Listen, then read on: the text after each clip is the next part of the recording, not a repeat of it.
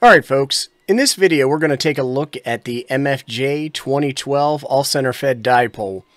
I did want to say before we get started that there is some background noise. My 3D printer is going off. Here at TheSmokinApe Studios we're constantly printing off devices that make ham radio easier and more accessible to me, most importantly, but maybe to some viewers as well. Anyhow, there are some buttons down below, a like button, a comment button, a subscribe button. Go ahead and click them. It'll make you happy.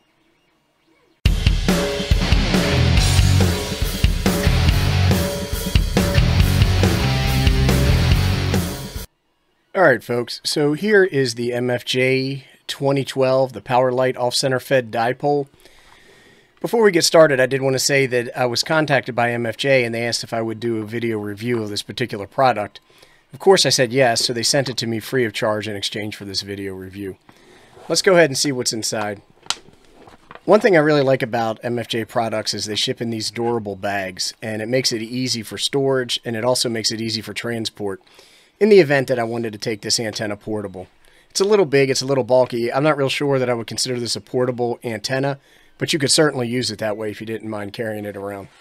We'll go ahead and take a look at the manual that is online. This comes in all MFJ products now. You have the phone number to contact them. But really it just says your manual is online, and then here's the online website, which is fine by me because we're killing less trees. So when you take a look at this antenna, one of the things that I'm going to say is that this is very durable feeling copper wire. It is not insulated.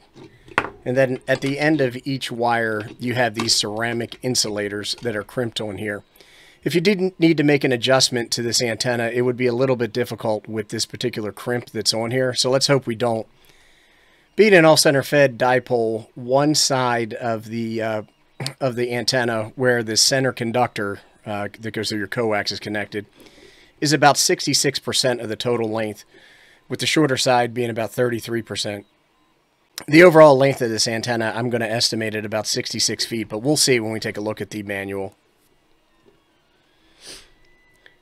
When handling this antenna, you really want to be careful not to bend or kink this wire. It feels like hard-drawn copper. It's very, very rigid, and if you got a kink in there, it would be difficult to get out.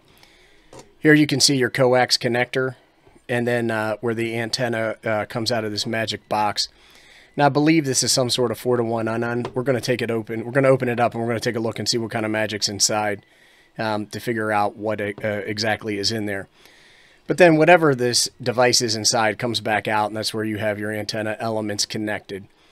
You have some of these holes here, and I believe you use zip ties or string to mount this antenna up. Then you have some weeping holes here in the event that you get moisture buildup inside your balun.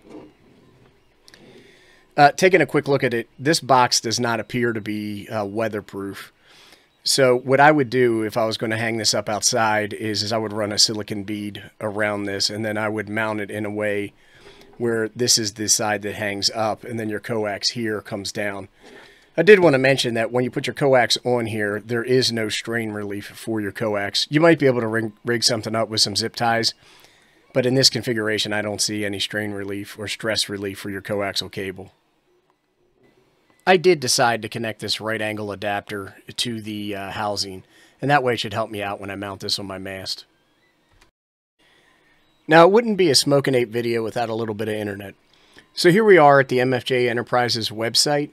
And you can see they have a number of off-center fed dipole antennas. So in the search results, the first one we have is the 2012, and that's the one that we're reviewing today. It's for 20, 40, 10, and 6 meters, and it says it's rated for up to 1.5 kilowatts. It's called the Power Light, and it sells for $89.95. Here you can see the 2016, and this one is for 75 and 160 meters, 1,500 watts, and it's a little bit more pricey. I would imagine that this is a big boy and is quite long.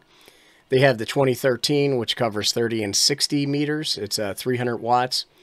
And then they have the 2014, which is 75 and 40 meter dual band, off-center fed dipole. Here it says 1,500 watts. And then they have the MFJ 2010, which is like the 2012 that we're reviewing, except for it's only rated at 300 watts, and it is a quad band antenna. Let's go up here and let's take a look and see what kind of information we can find out. So when you take a quick look at this, it says that it's rated for 1500 watts. It says it is a robust high-power version of the 2010. We just talked about that. 14-gauge stranded copper wire and porcelain insulators. I thought they were ceramic. I don't know what the difference is between porcelain and ceramic. It talks about being high efficiency, best match, and it's got a super balun in there. And we're going to pop this baby open and see what that looks like. It says off-center fed dipoles need good balance to block feed line radiation. Built-in bifilar, I think is how you say that.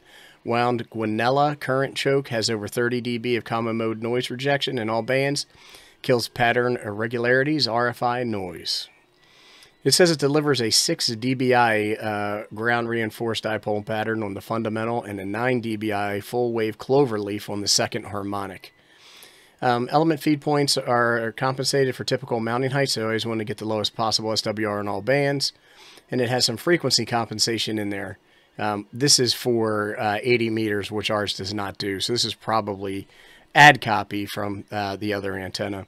It says installs in a flat top or inverted V setup. We're going to set ours up as an inverted V.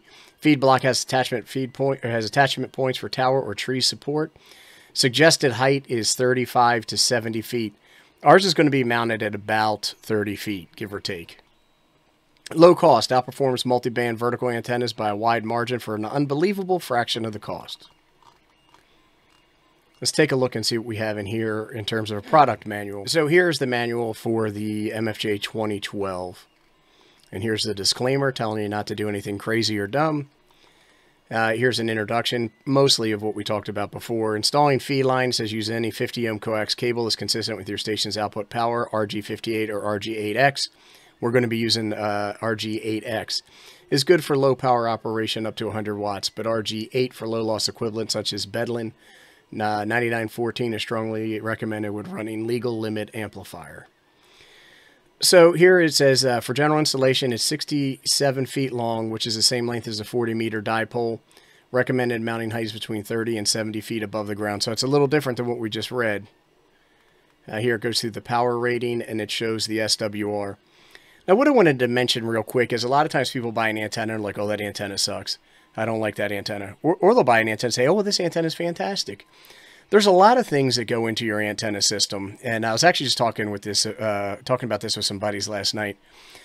Your height above ground definitely plays a factor into the impedance the impedance at the feed point of your antenna, where your coax plugs into the balun in this case.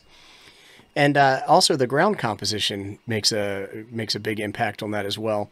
So I could buy an antenna that works great, but if I mount it too high, I mount it too low, I mount it over bad ground, I could have problems. And that's my problem. That's not a problem with the antenna, so I do want to point that out. Here, as mentioned, they show a couple of different plot patterns for SWR, and we're going to hook ours up to a NanoVNA, and we're going to do some plots ourselves. But this is with a RG8X cable with the antenna mounted 45 feet above ground. So again, I'm mounting mine at about 30 feet, so I should not expect to see these particular SWR patterns. Here they show some of the patterns in gain, and you can see that 40 meters looks pretty good. 20 meters is that cloverleaf pattern that I mentioned earlier, and 10 and 6 you start to get this porcupine-looking pattern thing. I'm mostly concerned about 40 and 20 meters. They're the bands that I operate on the most. If I got 30, and maybe I will with the use of my tuner, I'll be extra happy. But I'm really mostly concerned with 40 and 20 for this this antenna. Here's some information about their limited 12-month warranty. And most of these manuals will normally say something. Maybe it's under the 12-month warranty. Here we go. This warranty is not void for owners who attempt to repair defective units. And I think that's awesome. I really appreciate that MFJ allows you to work on devices that are sent to you in the event that they don't work for you and you want to modify them a little bit without voiding your warranty. That's really handy. All right, let's go back to the tabletop. Okay, here we've opened up our balun device. And you can see that it has a number of components. We removed 4 screws from the housing in order to expose the internals. On the left, you can see that there is a 1-to-1 current choke, or balun choke, as some folks may call that. It's got about 12 wraps of Teflon-coated magnetic wire to reduce CMC or common mode current from coming down the feed line. And then you have 2 cylindrical ferrite beads that have a number of wrappings that go through that. I was very curious as to how this was interconnected, so I broke out a multimeter, in this case the AN8008. And people might ask, why did you use that multimeter, Ape? And I used that one because it's the one I had on hand. Now, I was under the impression that the shorter element was connected to the shield. And so when I started to do these tests, what I quickly realized is that we have continuity between both elements, which had me scratching my head a little bit. So I continued to do more continuity tests. And what I discovered was that out of the current balun, there were 2 solder joints. Each one of those solder joints had 2 connections to it. One of those was interconnecting the shield and the coax together, which is why we had continuity across both elements. The others were run to the radiating elements themselves. So it was pretty interesting, and basically reflecting on some previous 4-to-1 balun designs I had read in the past, I did realize that this is how it's done. So we're going to take a quick look at a schematic that I found on the internet and compare it to this.